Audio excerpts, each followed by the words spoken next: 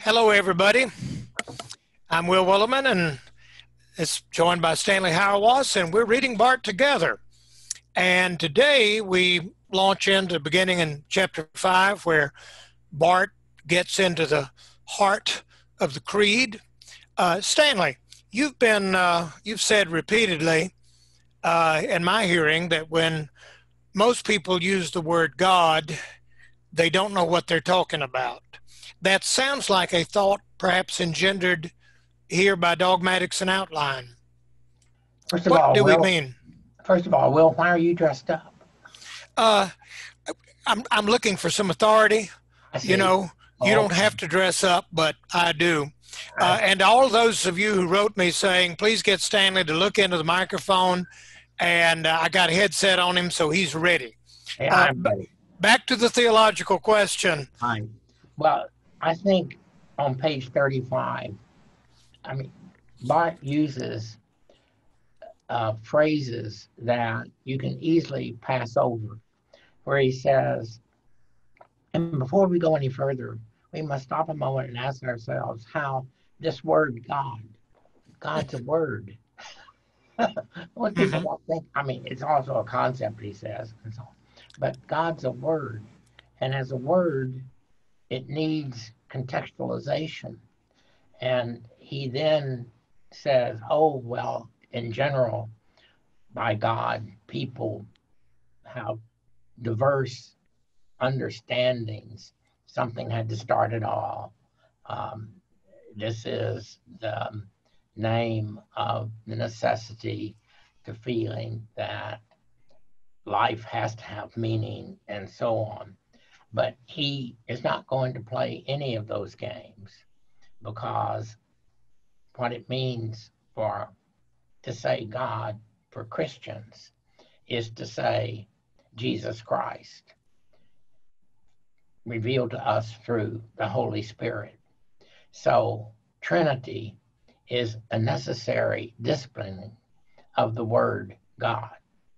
And so at the very beginning of how he's going to work is, even though he said that, he had little use for philosophy, he's got a kind of philosopher's intelligence that always wants to show what are the fundamental conceptual moves necessary to say, as Christians, God. And of course, it is not just saying God, but it is praying to God, because God is the name of that subject that is capable of response. On page 35, he said, when we talk about God, he says there, first of all, by the way, we're not talking about what is usually talked about outside the Christian faith. But he says, right at the beginning, I feel like wants to nail Schleiermacher and any of those who make some move from some human capacity toward God. He said, we're not talking about a universally present longing, object of man's homesickness, hope for unity, meaning in existence, meaning of the world. And in the italics at the beginning of chapter 5, he says a fundamental thing that he carries through, and that is only God can reveal God. Only God can give you any information about God. There's no way we can build a ramp from ourselves back toward God.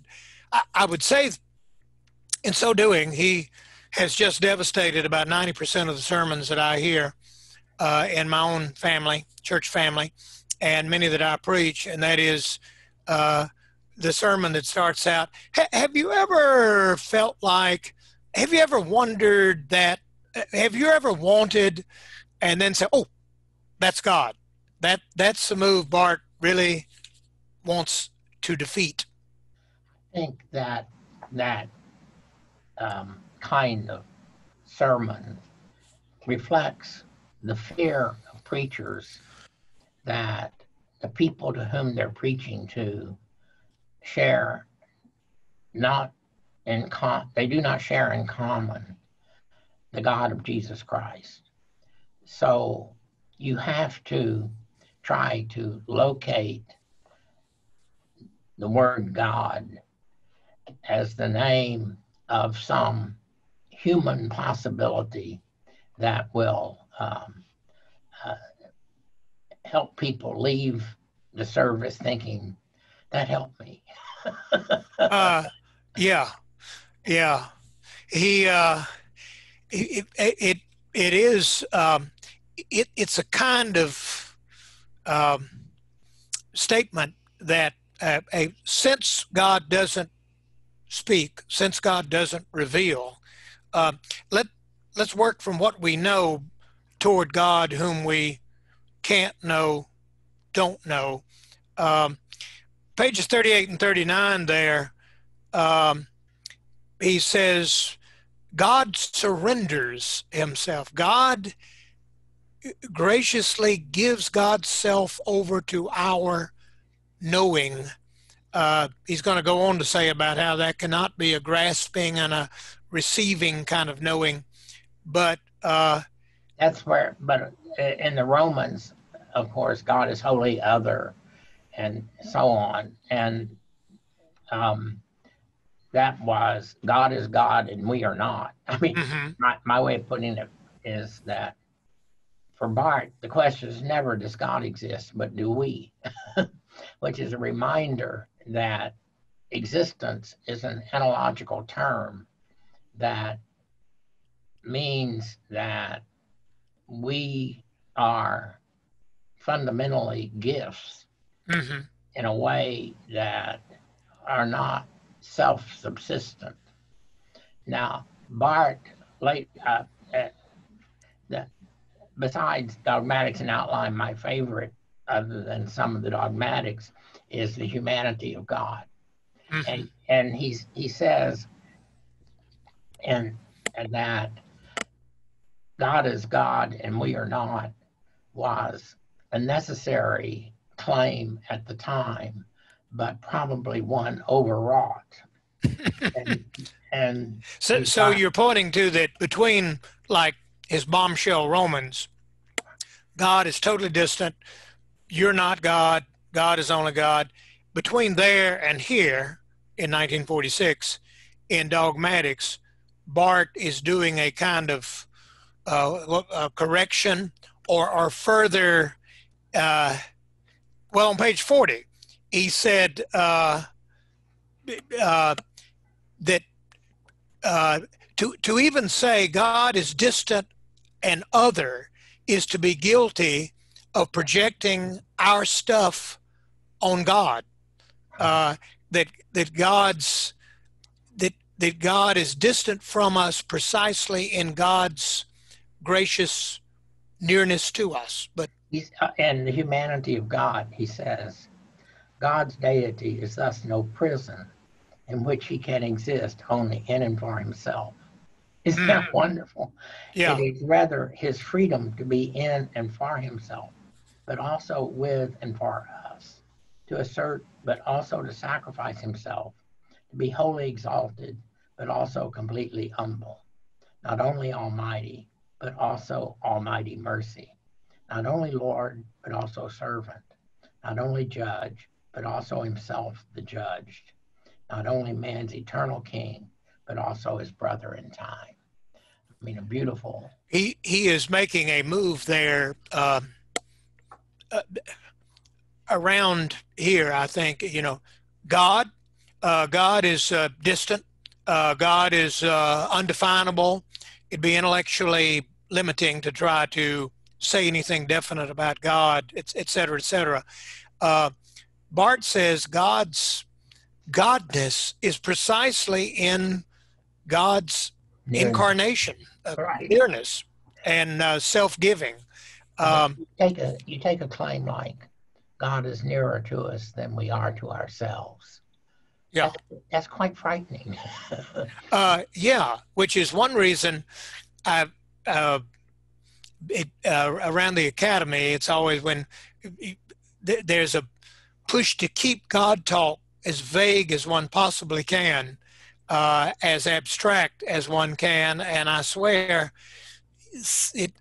I believe it's because that statement is frightening. God is nearer to us than we are near. Another thing I find here is that in modernity, we start out on the assumption we just don't know enough about God to say anything about God. God is obscure, arcane, undefined. Barth starts right out the bat by saying, we got a God that is lavishly self-giving, self-revealing. In fact, in one place elsewhere, Barth chides preachers for attempting to analyze their congregations and the kind of listeners to whom they preach. And he says, we know more about Christ than we know about any of our people. our people are mysterious. They are sly. They are hidden. But Christ doesn't do any of that. So I don't want us to miss again what I directed attention to last time about a Christian father once rightly said that Deus non est un genre. God is not a genre. That Christian father was Aquinas. And of course, and people then want to say Barth had no use for Aquinas's way of working, in particular, proofs for the existence of God. And he says, nowhere in the scriptures does you see any attempt to prove God.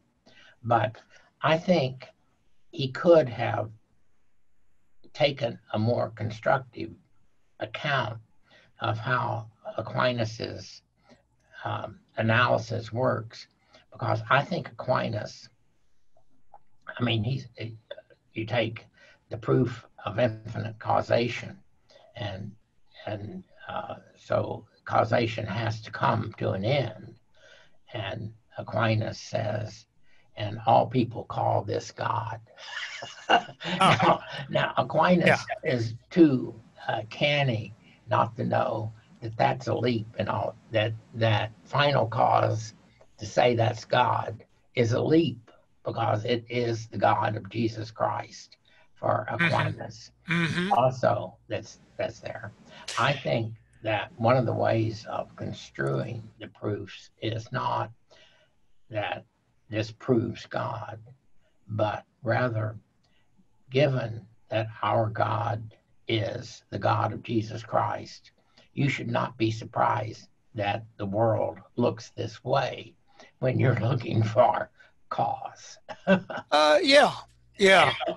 And so there could have been a way for Barth to have had a more constructive relationship with. That reminds, as he ends chapter 5, he has an attack on art, and I remember, reading that. I was quite an art aficionado, and I took offense there.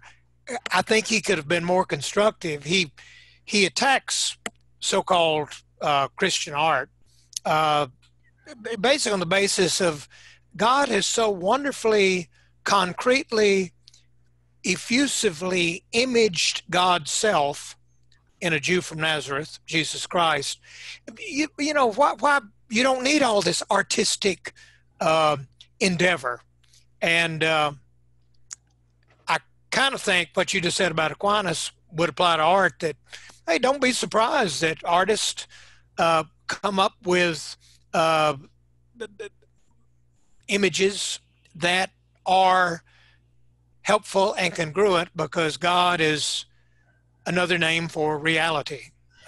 Only someone as cultured as Barth could be so critical of art. True. Yeah. I mean, that he kept the famous Eisenheim triptych above his desk. Is he knew how suffering could be a form of beauty. Yeah. Chapter 6 is short. Wait a minute, I don't want to say 5 yet. Okay. We don't want to miss the Bible tells the story of God. It narrates his deeds and histories of this God in the highest as it takes place on earth in the human sphere. I mean, Barth had a gesture toward how narrative works to shape the meaning of what we say. And I think that that's a very constructive set of suggestions that someone like Hans Fry took up in a very he just before he says that, he says something like Scripture never defines God. Right. And it's a setup for saying, no, God is rendered through narrative. I mean, that's Scripture's way in dealing with reality, tends to be narrative in form and not through our abstract definitions. The creed itself is a narrative, and of course, and one of the things that's going to be really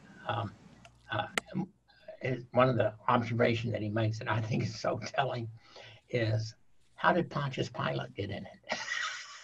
I mean, a minor Roman. One of the great questions. I mean, Pontius Pilate will always be there. And what does that entail? It means that you don't start abstractly as Christians. You always start within the rough and tumble character of historical particularity, which always is going to beg for narrative display. Yeah. I think one could ponder Pontius Pilate's presence in the creed, which he will later, but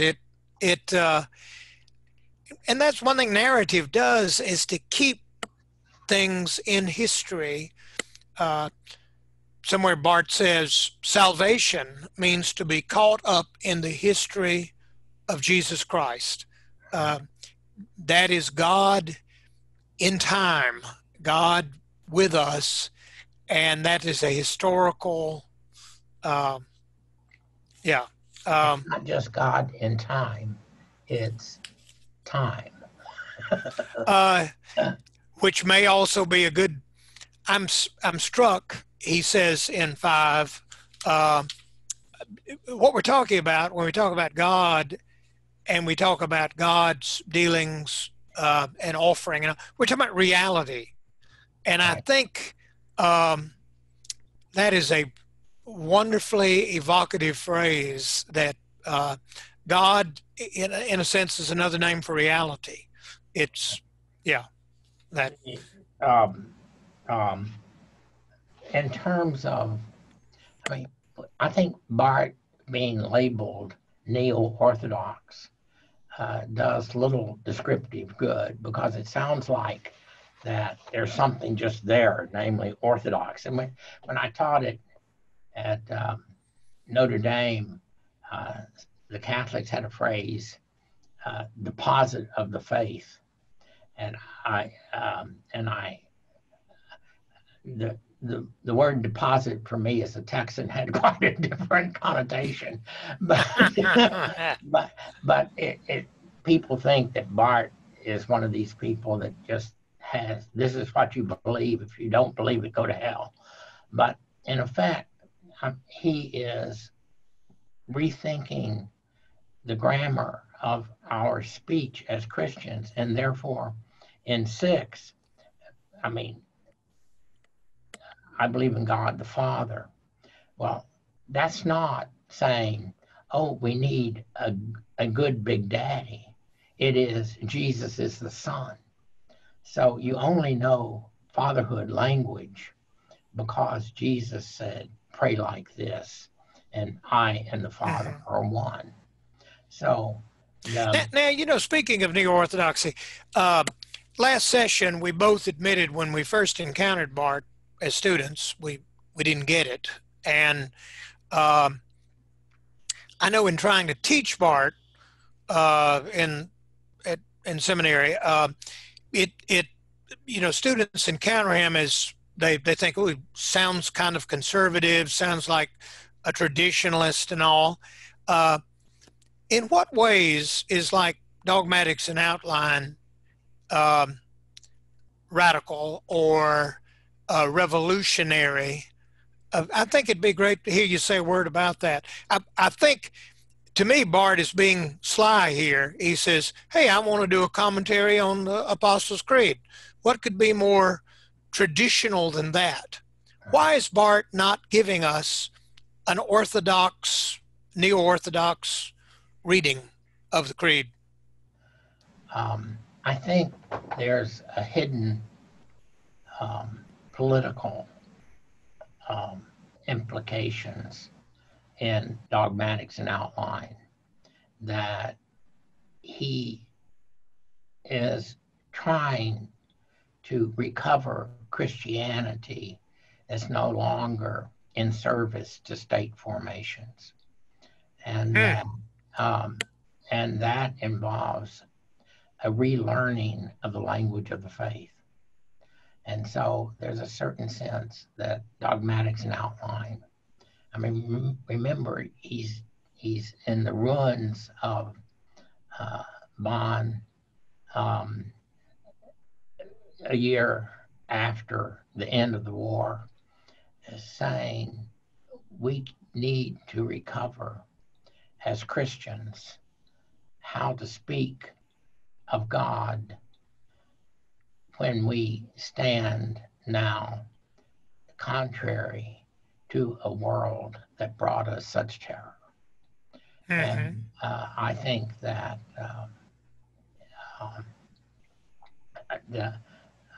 that to read dogmatics and outline, for example, with Against the Stream, his short writings at the same time after the war, you begin to see how he is envisioning a Christian alternative that is very hard to even see today because of our compromised status. And that project requires him to go back and rework, for instance, a word that he starts working on here, in saying God is an object, God is objective. In saying that when we talk about God, we're talking about reality. We are not talking about some projection from ourselves toward God. We're talking about God's meeting with us, is the phrase he uses. It seemed like he is busy reworking words that we thought we knew, and in so doing, reworking a whole way of, practicing the faith. And I mean, you take his account of Trinity. I believe in God the Father, already pulling the second article into the first to be displayed by the third. And he says he understands that Trinity is not a number. You let Trinity become a number, you've got some insoluble conceptual problems on your hands. But what he says, and that of course the three persons language is classically orthodox, but he's got a problem with it. Yeah. Because person language suggests a kind of individuation of each member of the Trinity, given modern political developments that he thinks has to be resisted. And I mean, So he's got to look for alternative ways of displaying Father, Son, and Holy Spirit. Yeah. Here's another word that I think he's reworking here in 7. Where God is imagined in any sort of apartness, in great remoteness, is page 47. He is not the one who is meant, but rather a being who is fundamentally weak. God has not the nature of a shadow. God is opposed to every powerlessness. And he's, what I hear him doing here is he's taking like power and saying part of God's power is God's ability to be on a cross, or God's ability to reveal and make God's self available to humanity. That so he's busy reworking a word like power to, as he reworks. One could make a list going through dogmatics and outline all the words that you think you know what they mean until Barth gets through showing you, no, they dialectic, they mean differently. Oh, I think that's right. Words only work in relation to other words. And Yeah. so he's constantly about that. And in relationship to the narrative, like you kind of have to know the story of Christ to know why we could say that God's ultimate powerfulness is in God's condescension, in God's as the crucified God. And he spends a good bit of time talking about power here in 7. He does. It's interesting. He doesn't deal much with the Pauline powers. He doesn't. And I wondered about that. I suppose he probably doesn't want to deal with the powers, and I don't know that he does anywhere really in dogmatics and outline until he's dealt with creation. Mm-hmm. And because the powers are part of God's original good creation who are in revolt. Mm-hmm. And so you've got to give an account of creation. I wondered if he was also, the Nazis exalted power, and they promised power to the German people. Today I notice, in our present moment, God is often spoken of as with words like, well, I believe God is in control. God is spoken of as kind of power, which in the present moment with the pandemic and all, it seems like we're really feeling our total, utterly powerlessness. So then we think of a God as, well, God is God precisely in being powerful where we're impotent. And yet Barth is busy saying, ooh, be careful in applying your words to God, whether they be the persons of the Trinity or the God as powerful. Right. I think that for Barth, he doesn't do it in this text so much, but God's powerfulness is revealed in the cross. And you could kill him, but you could not keep him in the grave. And if you want to know what power is, it is that. So Barth is always going to resist abstractions like God is power in and of itself. That's an abstraction that has to be dissipated by the cross. And you know, Bart, he spends a lot of time here as we get on into 8 and all, but throughout the typically kind of obsessed about epistemology, about how do you know what you know about God. And sometimes that can be represented as, well, we just don't have enough information about God. We need more. I think he would want us to say, no, our inability to know God is also because we're always busy applying to God these words like power and all, that holiness, love, that we don't know what those words mean until those words get defined by Jesus Christ. And I think that's right. I want to be a little careful by turning Barth into an epistemologist. okay, I think Barth represents a turn against the epistemological tradition began with Descartes, who wanted to give an account of how we know what we know prior to any knowing that we know. And of course, you get the famous I doubt.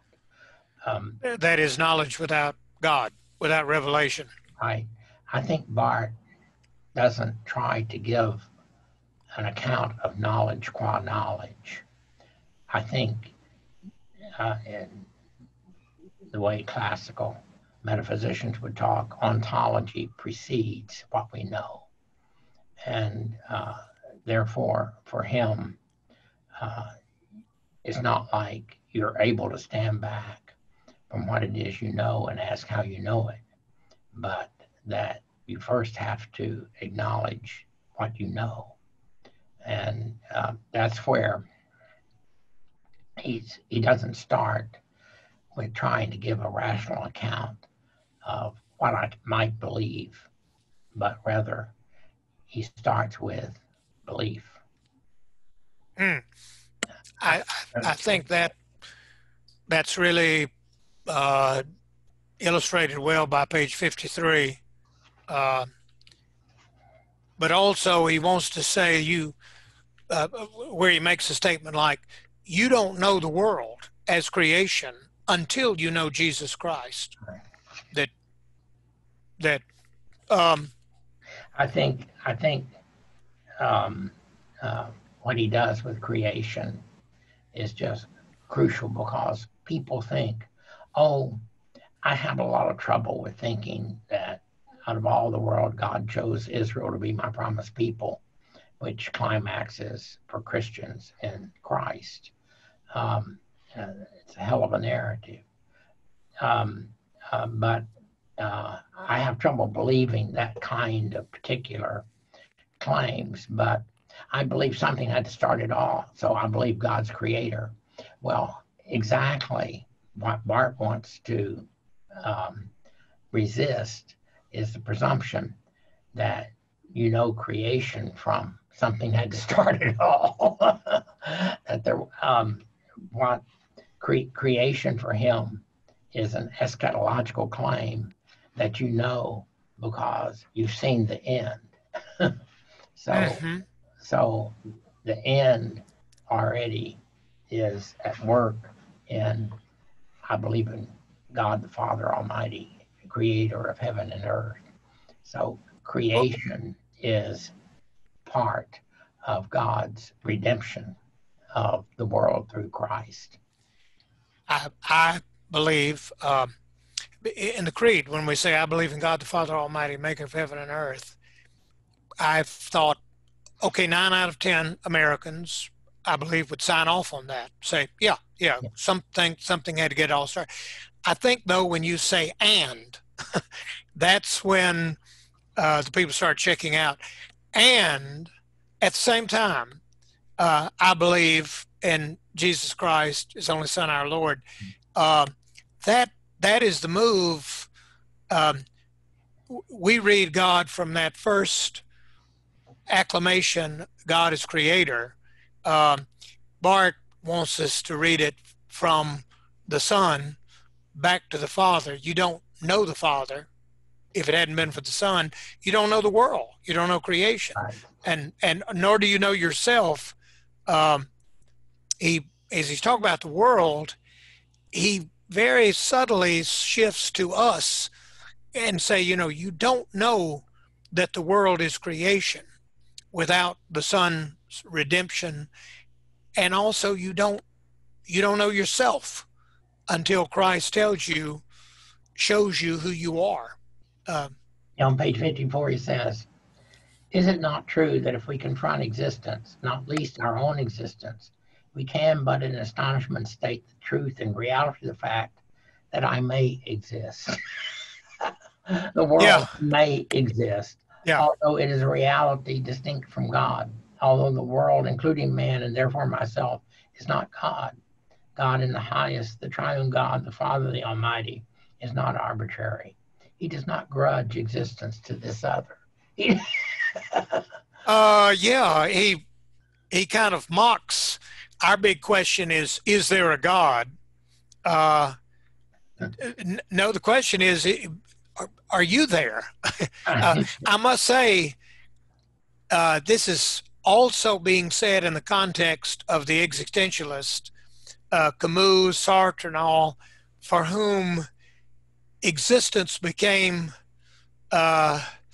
problematic. And it's like Barth is swimming in that milieu uh, of and maybe here at the end of World War II, with the dashed hopes and etc., the fragility of the human seems particularly prominent. And there's in this chapter on creation, um, later on page 93, um, he he says at the bottom, "At this point, I should like, in passing, to answer a question which has been put to me several times during these weeks. Are you not aware that many are sitting in this class who are not Christian?" I've always laughed and said, that makes no difference to me. It would be quite dreadful if the faith of Christians should aim at sundering and separating one man from the other. It is, in fact, the strongest motive for collecting men and binding them together. And what bind is this? Quite simply, and challenging at the same time, the commission which the community has to deliver its message. If we consider the matter once more from the standpoint of the community, that is, from the standpoint of those who seriously wish to be Christians, Lord, I believe, help my unbelief, we must remember that everything will depend upon Christians not painting for the non-Christians, in a word, indeed, a picture of the Lord or an idea of Christ, but on their succeeding with their human words and ideas and pointing to Christ himself. And then later he says, well, you think it's going to be hard to believe in Jesus? Try creation. mm-hmm. I Yeah, mean, he says it's just astounding. There's a world, and yeah, that again we keep in modernity talking about Jesus as a shadowy figure. We just don't have the historical data we need to make a statement. We are limited by historical retrieval. We're limited. Barth begins with what I can only call a kind of sumptuousness, that the one thing we know for sure, with absolute certainty, is Jesus Christ. And that, whereas I was reading a preacher the other day who said, you can't really know the Bible. You can't really move into a sermon without excruciating self-knowledge. You got to know who you are. Where have you come from? Who makes you who you are? Then you're able to go to Scripture, to go before a congregation. And I thought, to to make that kind of statement after the ravages of psychology, sociology, gender studies, which sort of show us how arcane and complex we are, to say you're actually capable of knowing yourself, and that makes you capable then of making judgments about Christ. I hear Barth saying, no, start with Christ, because that's certain, that is sure, that is the key. Yeah. So I think it's important to make sure that we understand for him, creation itself is the gratuity of God. We don't have to exist, but we do. Gratuitously. Yeah. On 54, this is the riddle of creation. And the doctrine of creation answers that God, who does not need us, created heaven and earth and myself of sheer fatherly kindness and compassion, apart from any merit or worthiness of mine, for all of which I am bound to thank and praise him, to serve him, and to be obedient, which is assuredly true. Do you feel in these words Luther's amazement in the face of creation, of the goodness of God, in which God does not will to be alone, but to have a reality beside himself?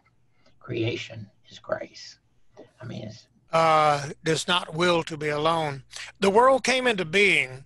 It was created and sustained by a little child that was born in Bethlehem, page 58, by a man who died on a cross at Golgotha, and the third day rose again. That is the word of creation. That's a very different way of reading the world. How far were we to go? Were we go through chapter 9? No, I think through 8. Through 8. Let me ask again. What makes this for you a fresh, radically different word? Dogmatics and Outline. I think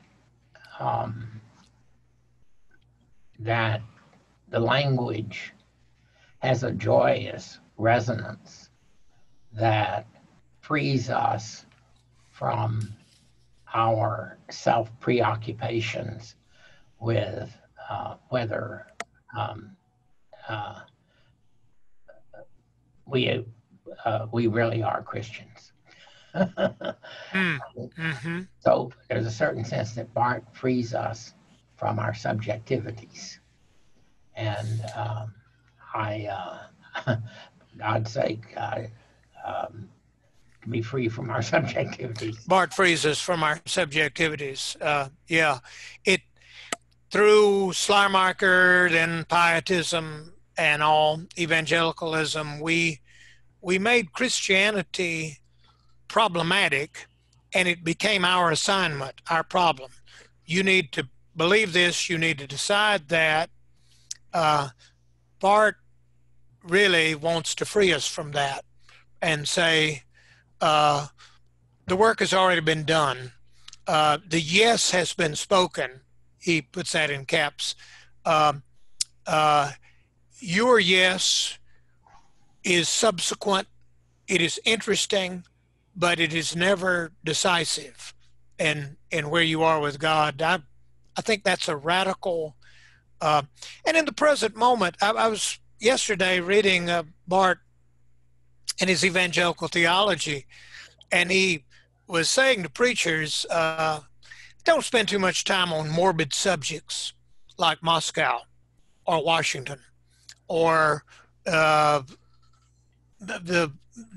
atomic bomb or whatever. Stay with the joyful subjects like Jesus Christ. And I notice, in the present pandemic and preaching and all, it is tempting to take our moment as we define it more seriously than we take God's definition of us in Jesus Christ. You will be my people. I will be your God. We have to be careful. Why does God let bad things happen to good people? That kind of question Mm-hmm. is generated, it seems to me, by profoundly superficial accounts of our lives together. And there's not anything superficial about Barth. I mean, he has a sense of the depth of suffering in which we exist that does credit to the Psalms. And when I say that I sense in him a joyfulness, and it's a category that is very important for him, joy, that I sense that's joyfulness. The joy always comes on the side of a stark realism about we are creatures destined to die. Yeah, and Good Friday has always got to be kept, Holy Saturday and Easter together. But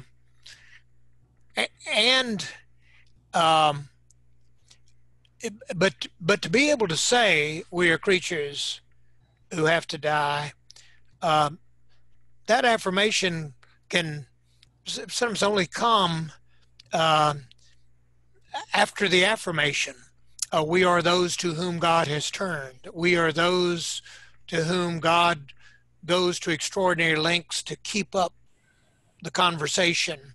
I know in we were to have a homiletics conference on preaching and ecology, preaching and earth care, the care of the earth and all. And I don't mean to sound like a kind of Christian know-it-all or exclusivist, but when you get into these conversations, I think Christians ought to admit we're kind of limited because we actually believe we are mortal, we are terminal. Death, and I think we live in a culture which assumes that's optional because it doesn't really have any other way of thinking about our mortality than to think it is something unpleasant that we may, with the right scientific help, overcome. Right. I guess we'll yeah. get questions. Yeah. Karsten, have you got some questions for us in the Q&A? Yeah, we've got some questions. No surprise there. So got a couple questions around how Barth uses this idea of the persons of the Trinity as ways of being and what's going on with that language, but then especially as that regards to his analogical theology of language, where he's saying we only understand what our words mean, which y'all touched on earlier in relation to who God is. How far we can take that, and then especially with Mother's Day being on Sunday, what Barth's doctrine of God as Father might tell us about motherhood, or maybe God's motherhood, or something like that. Stanley, you brought up the persons. Let me respond about motherhood. All right, motherhood. When the feminists started theological revision, the fatherhood language seemed particularly offensive, and thus would say, well, I have trouble worshiping God the Father because my father was a very bad father, and therefore my association of fatherhood language with God only reminds me of that. My response would say, well, you're in a better position to worship God the Father, because it's not that God's a good big daddy, but that Jesus is the Son, in which we then learn that God's the Father who is determined to be related to us. That doesn't mean that there's not language possible of calling God Mother. Indeed, obviously, that has been done in Christian tradition by some of the great saints. But the fatherhood language seems to me extremely important, just to the extent that Jesus is the Son, and through the Lord's Prayer instructed us how to pray to his Father, who becomes our Father and Mother through him.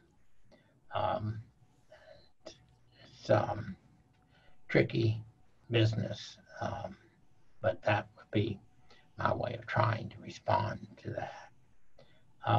The person of Barth's attempt to discuss the Trinity as modes.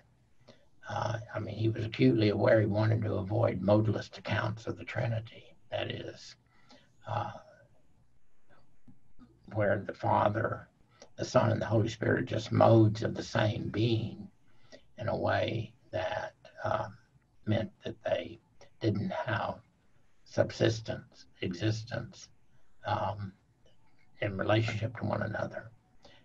He struggled mightily with those issues, and it's not clear that he ever felt he had done so satisfactorily. What is your view on that, Will?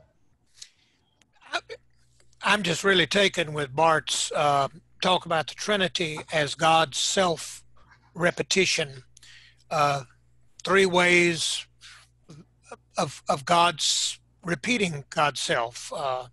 The Father, God repeating as the Father. Barth says of theology, we can only repeat ourselves. We're not looking for originality now. Yeah, I use that with the grain of the universe. Yeah. We can only repeat ourselves. To good effect. And I like that 3 modes, that the Son is the self-repetition of the Father and the Holy Spirit. And so, Lord, Bruce McCormick at Princeton has taken the study of Barth on the Trinity so deep, I can't get air when I'm reading it. But it is, again, Barth begins his Church Dogmatics with the longest exposition of the Trinity in 500 years. Wow. I think that basically shows, Barth says, if there's not a Trinity, if there's not an intra-communicative God with the Father speaking to the Son, Son speaking to the Father, in the power of the Holy Spirit, we got nothing to say about God. And that, in a sense, the thing that Barth finds so wonderful about the Trinity is the Trinity's revealedness as revealer. But yeah, all that seems right. We got a little bit of a clarification about the question, where Amina, I think, or Nathan, whichever one, was wondering a little bit more about what we learn about motherhood from God, maybe more so than the propriety of designating God as mother. Say that again, Carson.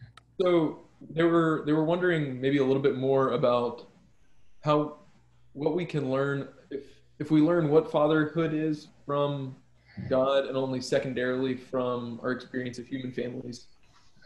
which is kind of how I understood your point about the broken family maybe setting us up better to understand who God is as Father.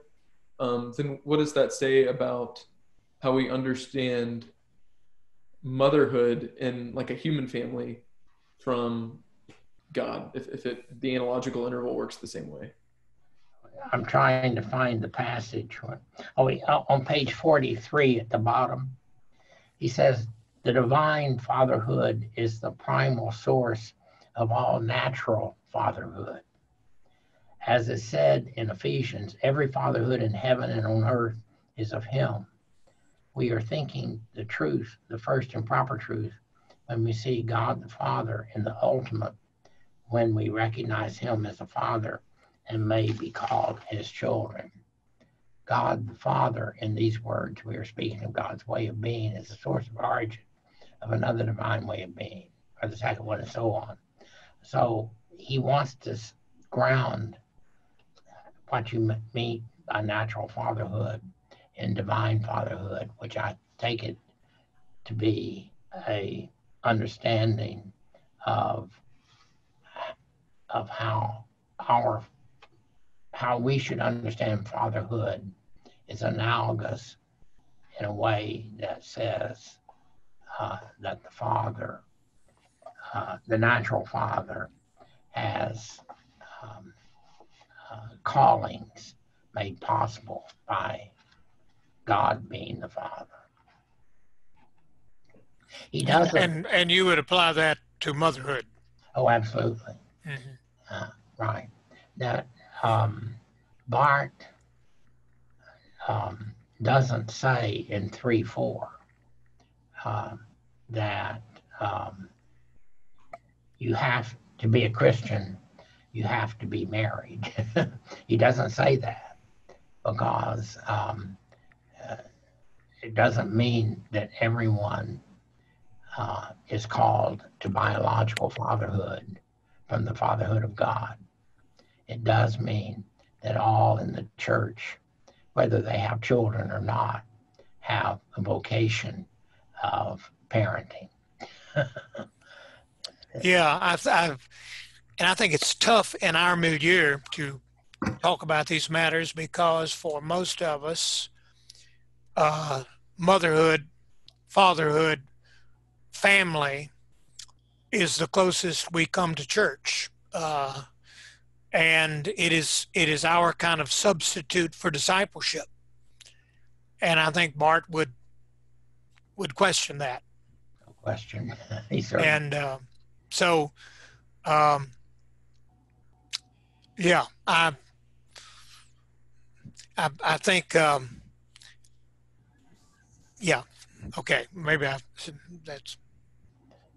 Yeah. So another question that we had today relates to Barth's idea of participation, where he, as one participant noted, famously rejected the doctrine of the analogy of being, and yet at the same time on page 45 he talks about God inviting us to participate in God's nature. So how do we hold this idea of otherness on one side that Barth holds so strongly to, with also where he seems to point maybe towards a doctrine of deification? How long you got? The Barth obviously rejected the analogia entis, but thought he could develop analogia fide, and it seemed he tries to do that in the Anselm book. People miss the fact, however, that in 2:1 he says that Songren, Roman Catholics, account of the analogia entis as a form of grace.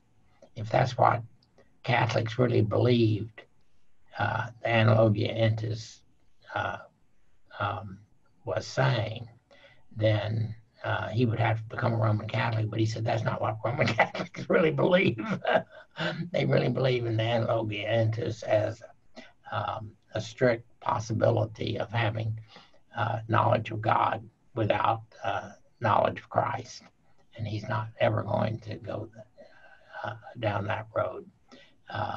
I think the differences are not nearly as substantial as many people portray them, given his Analogia Fetus account in the Anselm book.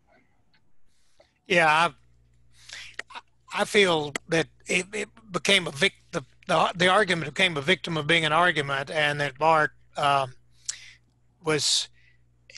he is so determined that we are not to make any kind of relationship, continuousness with God from us, but that God graciously comes to us. It's also, I think, as you said, Stanley, this analogy talk, he's talking about knowledge. How do we know? And he said, we do it, know God, and we are surprised that, like, our experience of motherhood or fatherhood or family, or we're surprised. Wow, it is revealing. It does seem to have God in it. And Barth I would think, would say, well, yeah, that's because its reality is God. And therefore, that whole discussion, to me, I think Barth just got trapped in arguing with the Roman Catholic Church of his day as he understood it. And then, he was, the Analogia Entis was of the same kind of status as Neo-Protestantism, and the one seemed to be the same structural set as the other, and it was liberal Protestantism that he really hated. He was much closer to the Catholics than he was to the Protestants in this regard. And that's what was behind so much of the polemics that was involved with the Analogia Entis. Yeah, and he admired Catholicism as he had known it and experienced it. He wrote 9, the famous response to Brunner on natural law, while looking out over the Vatican. Oh, true. Okay. Yeah. He said, I wish Protestants regarded the sermon the same way Catholics regard the Mass, the Eucharist, that transubstantiation. Yes. Well, here, our time's up. Thanks, everybody, for joining us. And we'll be back same time next week and forge ahead on the next chapters in Dogmatics and Outline. Your response has been amazing. Thank you. Before we close out, we've got a request that one of you could pray for us. Stanley's checked out. No, I'm here. Oh, okay. Wait just a minute. Let me... Can you pray without the Book of Common Prayer? I prefer not, but... yeah, we want this to come right from your heart. Well, I always loved Lyle Walker, the former senator from Connecticut, and when they were debating on the House floor whether they could have school prayer, one senator said, well, why can't we just have silent prayer? And he said, we can't have silent prayer because it's against my church. And they said, really, why? He said, I'm an Episcopalian. I don't believe in silent prayer. I'm good. Praying, but I'll try to pray.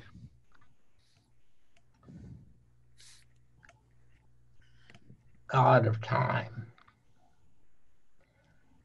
Lord of creation, we feel lost in the cosmos. We are not sure what's happening to us. We're not sure how to respond. Help us receive you as the Lord of all that is, making it possible for us to rejoice in your befriending us, so that we might befriend one another in times of loneliness and isolation. Make us love one another and even ourselves, so that we might see in a world that seems lost that we are in contact with one another by being made in your image. Thank you for this time together. May it feel as though we are enjoying one another and you. In the name of your Son, Jesus Christ. Amen. Amen.